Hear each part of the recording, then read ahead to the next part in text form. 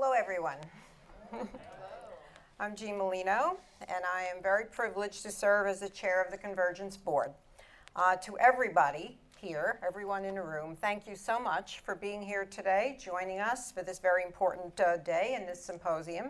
And a special thank you to all of our speakers and our facilitators, and our wonderful and very generous sponsor and host, Aiken Gump. I don't know where John is, but thank you so much. And all of our other sponsors. Now, before I share some thoughts with you, I've been asked to make one request, so I will do that now. On the table are evaluation forms, and we want you all to fill them out. So if you haven't yet done so, please do so now. It won't take you too long. We're going to collect them immediately after my remarks, so you don't have another opportunity. I won't be insulted if I see the top of everyone's head for a minute or two. It won't be the first time that's happened while I'm speaking. I'll be very insulted if you start checking your emails. You don't want to do that. Anyway, so thanks in advance for filling out those forms. We very much want your input. Our sessions today all reinforced for me the value and the importance of Rob's vision for this unique organization and for the work that Convergence does. And for those of you who are new to Convergence, and there are quite a few of you in the room, which is terrific, I hope you find our mission inspiring, our work and our approach compelling and keenly important to our ability to work with one another to solve complex and seemingly intractable issues, and that you choose to support us in whatever way makes the most sense for you. We want your ideas. Of course, we welcome your support. We are all looking forward to our celebration, so I will be brief.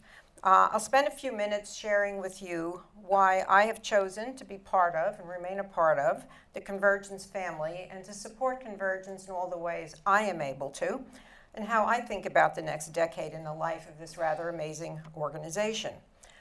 There are, of course, countless very worthy causes and organizations we can, each of us, choose to be part of.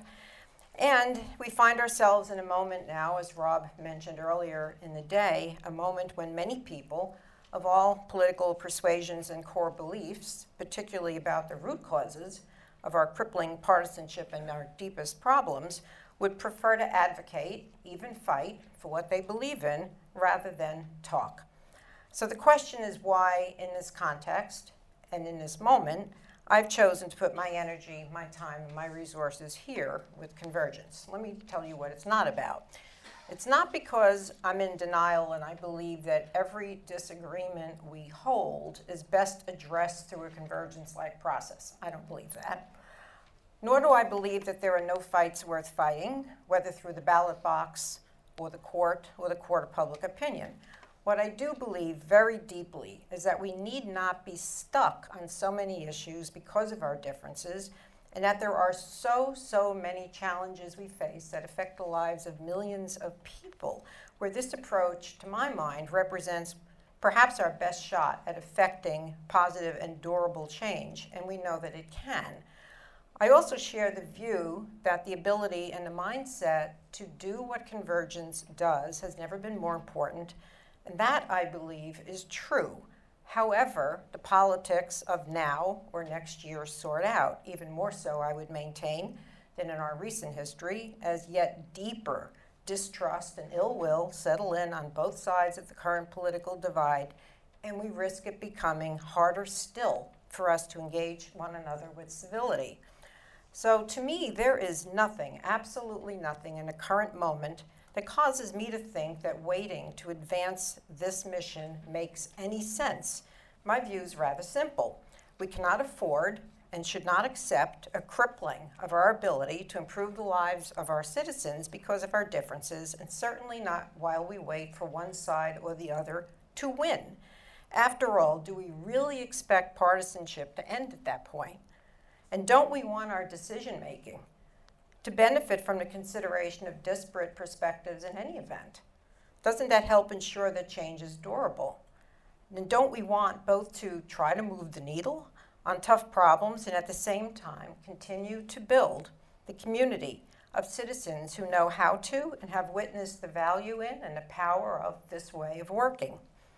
And so I believe the work of Convergence, working with individuals and groups and institutions, of diverse, often directly opposing ideologies and interests, and who often come to issues with a lot of skepticism, if not cynicism, about the other, and working to build trusting relationships to find shared solutions and collective action. In other words, the work Convergence does and has successfully done is, first, critically important, I think essential, to the effective functioning of our society, including importantly at the government and public policy setting level, and on so many topics of consequence.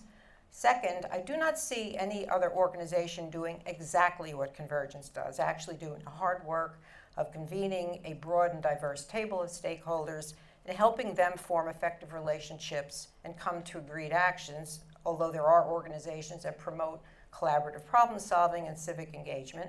But I think what we do is a bit different, and I find it highly attractive. And third, notwithstanding these points, i.e. important and rare, if not unique, I believe that what Convergence does is replicable, and you've heard this theme throughout the day.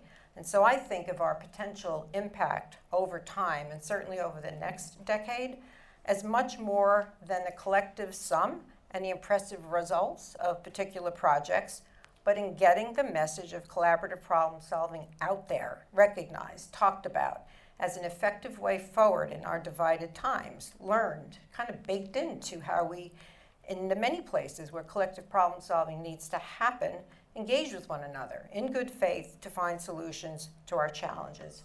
And so I am very eager, in whatever small way I can as chair, to find ways to encourage us, all of us, to think big within our projects and outside of our projects.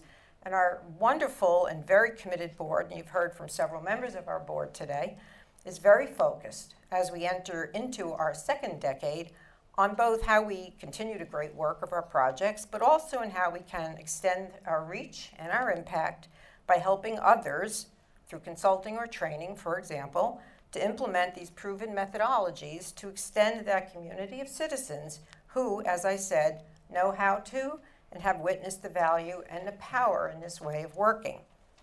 I've always been something of an optimist. I'm going to use that word, notwithstanding Congressman Gilmer's remarks this morning, and a pretty positive thinking person at heart. And I've learned through a very long professional life at McKinsey & Company that an open-eyed, fact-based approach to just about any challenge can yield some great solutions. All that said, I realize that for so many of us, and especially on issues of public policy that affect so many of us, it is simply easier to live in the black or the white, where the other is the problem, and easier to speak with people who think the way we do, who share our worldview, easier not to be challenged than to be challenged. But I also believe that most people in the right setting, where they feel safe and they feel respected, and in fact are safe and respected, will open up to working with people who come to the issue at hand from a very different place, and they will want to be part of the solution. So back to Convergence, this approach, the Convergence approach. It's realistic in recognizing these realities about human nature, and at the same time understands that it takes, and it knows how to deliver, the hard work, the skill, the patience, the open mind, and the open heart that is needed to break through these natural barriers, and to do so with an open-eyed, fact-based approach. When done well, we know this approach can lead to positive change, and I find this so very encouraging, and I hope you do as well. And I ask everybody here to get involved. Many of you, it's remain involved. You're part of the Convergence family already. But contribute your talents, your connections, and more to help us further this great work. There are many vehicles through which you might do so. You can introduce us to folks. You can introduce us to folks who in turn introduce us to folks. You can host a breakfast. You can host a dinner event. You can serve on a committee or a task force. And of course, you can contribute financially to whatever level is comfortable for you.